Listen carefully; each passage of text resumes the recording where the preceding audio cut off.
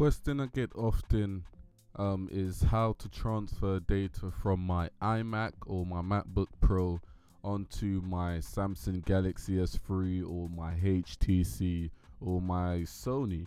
So in today's video, I'm basically going to be showing you guys how you can transfer your music, pictures, videos onto your Android device, whether it's a Sony, HTC, Samsung, whichever Android device you have, and you have an iMac or Apple MacBook Pro or MacBook Pro Air.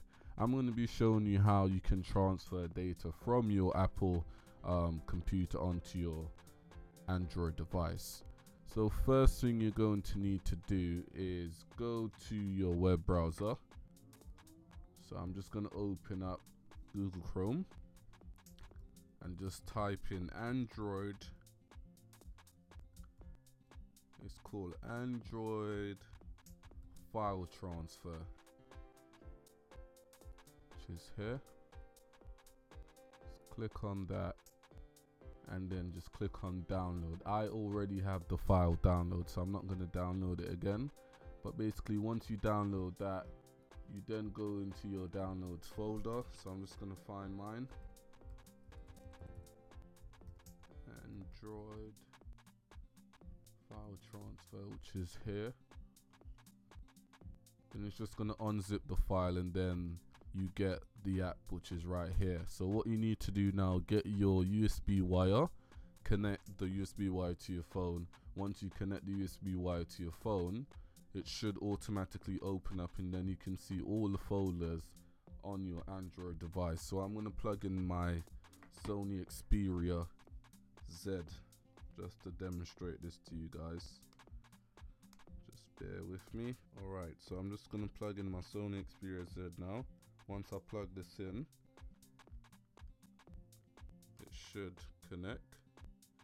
Just so you know, if you are using any form of Sony device, it's going to ask you on your phone, do you want to install the device software?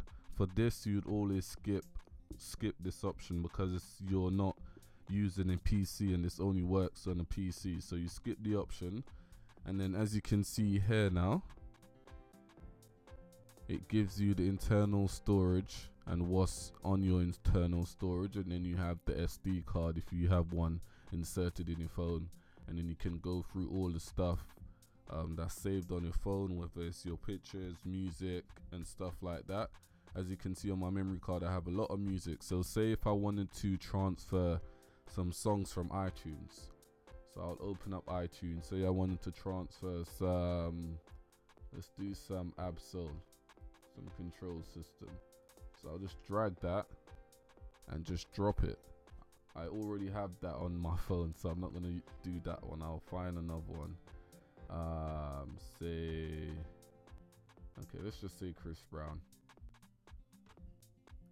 So I'll just drag it over, drop it, and then as you can see there, it tells you that it's copying 17 items to the Sony Xperia Z C6603, which is the model number of the Xperia Z.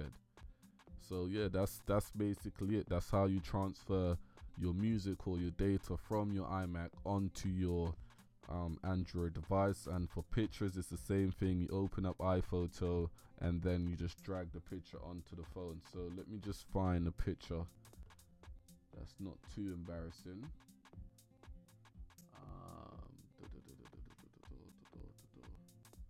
Okay, so I've got a picture right here. For me to transfer this onto the phone, again, I just drag it, then drop it. Simple. Now that's saved onto my SD card. And again, for movies, I have movie here, Samsung Galaxy S3. Again, drag it, drop it. Simple. Could not copy this file. Okay, that one didn't work. But as I said, the same for every type of file, whether it's a movie, a picture, any music or anything, you just drag and drop. So guys, I hope this video was useful. If you guys have any technical problems at all, if you have any technical questions to do with your Android phone, to do with your iPhone, just send me a message or just leave a comment down below to let me know what your problem is, and I'll put up a video and show you how you can solve that problem, whether it's to do with your phone iPhone or Android phone. Anyway guys, my name is Corie. Hope this video was helpful. Peace.